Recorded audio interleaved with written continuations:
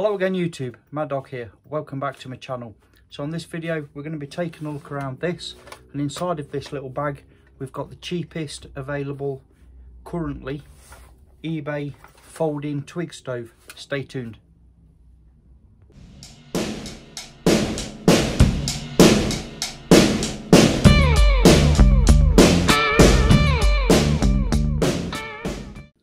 Welcome back. So as stated, I've gone ahead and bought a cheap folding wood burning stove from eBay, and as far as I can find, this is currently the cheapest one that you can find on eBay. So it comes in this nylon bag with zipper and carry handles, so nice little package. I'm going to open it up and take a look. Okay, so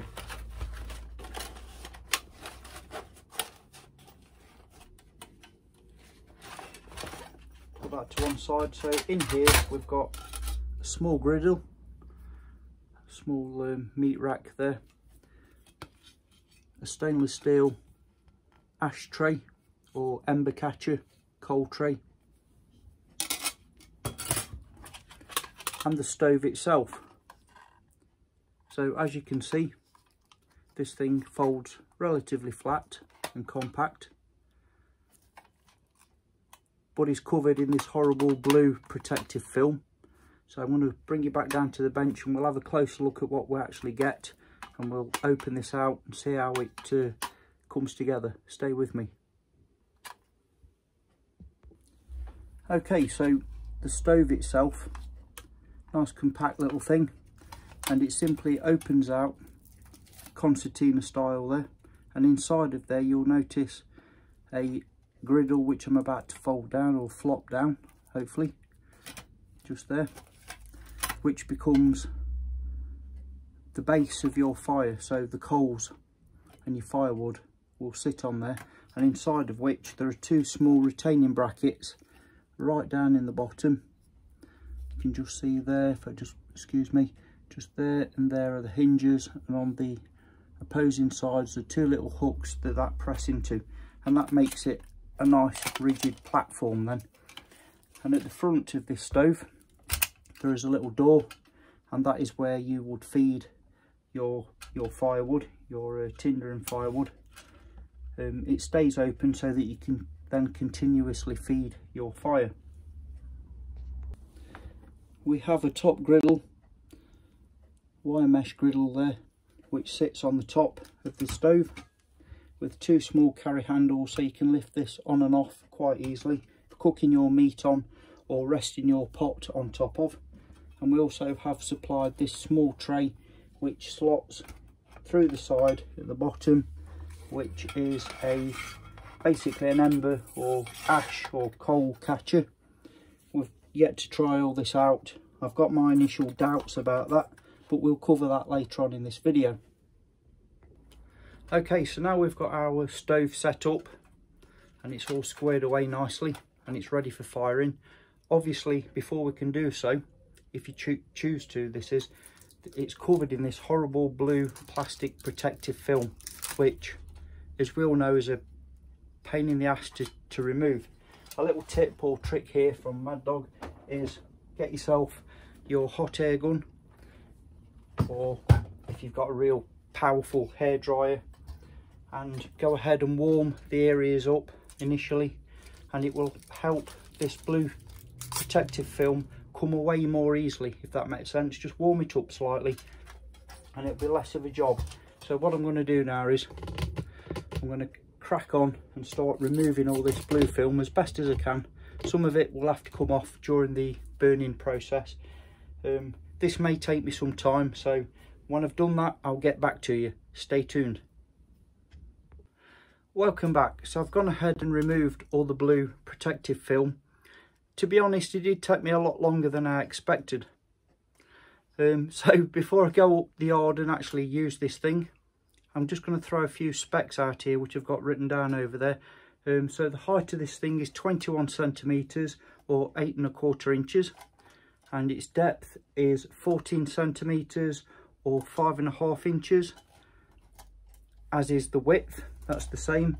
Its weight is 1.1 kilograms, excuse me, or 2.2, 2.3 pounds, or 35.6 ounces.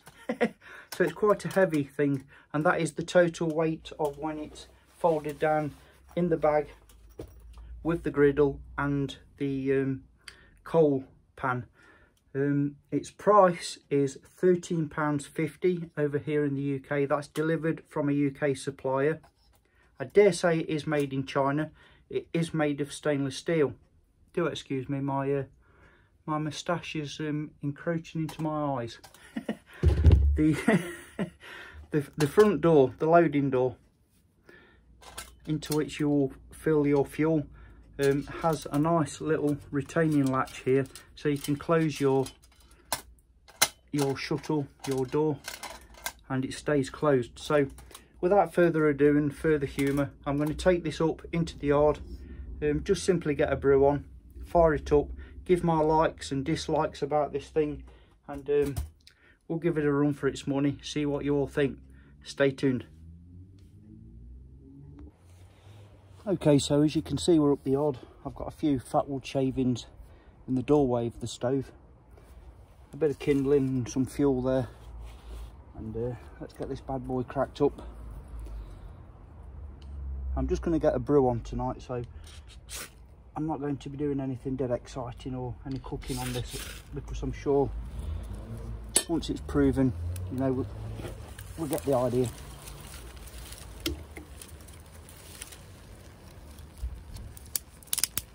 It's a smoking. I've just got some small kindling sticks here.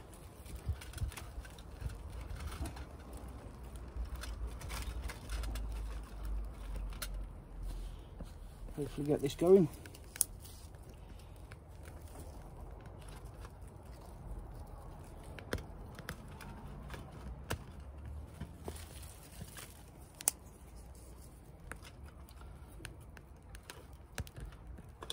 Alrighty, so once the fire's got a hold in this little stove, I'll bring you all back and show you how it performs. We're just going to boil a bit of water up tonight, just have a brew, and then we're going to have a wash up session, as it were, in the shed, give it some pros and cons, let you know my thoughts and opinions for what it's worth. And we'll leave it at that.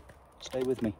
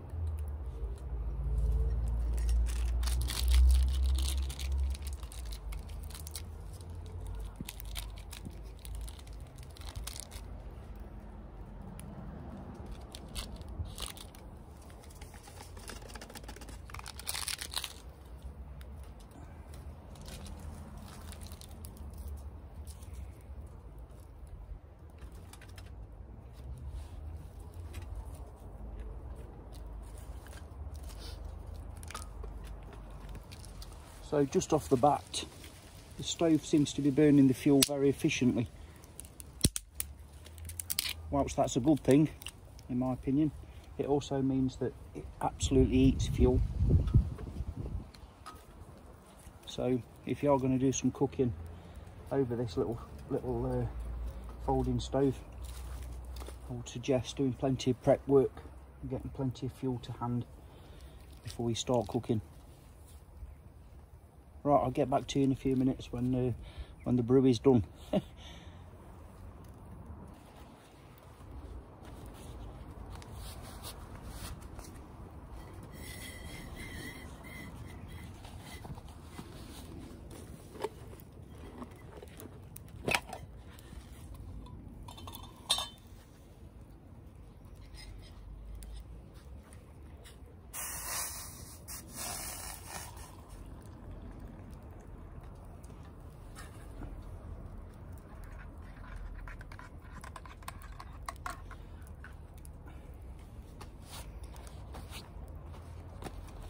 Well, the stove has performed faultlessly, as you can see. The only things really that I would comment on at the moment, obviously I want to allow it to cool, see if it all still folds down properly with no issues, not too much distortion. The only criticism that I would have off the bat are two things really. The first thing being the size of the mesh inside the coal pan. It's quite a big, wide coal pan square, which means your initial small tinder, like your fat wood shavings, just fall straight through. So I'd recommend saving a piece of disposable barbecue griddle, you know, with a fine mesh, and cut it to size and drop that in there as well, just to give you a better coal retention, you might say, for smaller, finer stuff. And that leads me on to the second criticism, which would be the coal pan tray. In my opinion, it's too small. It doesn't cover the entire footprint of this stove, and if I'm cooking something on this, I've literally just done a cup of coffee, as you can see, so I've used minimal fuel really. But if I was to use this as a cook stove and do something a bit more in depth, you might say, where I'm burning this stove for a lot longer, therefore using a lot more fuel, that coal pan's just going to fill straight away. It's not ideal for its emptying basically. So what I would suggest is getting a biscuit tin lid or an extra cook pot to put your stove in or on. It'd just be a bigger footprint. It'd help protect the ground from scorching more effectively, more efficiently. Smoke always blows right at you, doesn't it, as soon as the camera's on. And for me, that's the two main criticisms. The third one is obviously the bag. I don't like the nylon bags, even though it is well made and it is good for what it is. You know, we're talking a £13 stove here. So yeah, I'm going to let it burn out. We'll let it cool. We'll take a look at it again in the garage just to wash up. Let my brew cool a little ways. It's actually a bit too hot at the moment. Oh yeah, just. So yeah, stay with me and we'll have a closing look. So as you can see, we're back in the garage. The stove's cooled down sufficiently for us to have a look around this little fella. So as I was saying, during the brew, the coal tray is one of the negatives for me. I think I'm going to get some finer mesh material and cut it to size to put in there with my kit, so the small fine tinder doesn't drop straight through immediately. So smaller diameter mesh, I'd recommend that. And also, as you can probably see, I've got the whole assembly on a biscuit tin lid, which I think would be a better solution to the ember catching tray. If you do want to leave no trace and not scorch the ground as much, then the tray that they provide, what I found was, after the fire had burnt out, because of the design of this, as soon as you open that tray, it guillotines all the ash straight off onto the floor. So that tray really needed to be lower down, so you can take the ash out on the tray and discard it or bury it or bag it and take it home, whatever you're going to do with it. For me, that's a bit of a fail, so I would suggest leaving that at home and pack either a biscuit tin lid or a bigger cook vessel or something that you can stand your stove directly onto.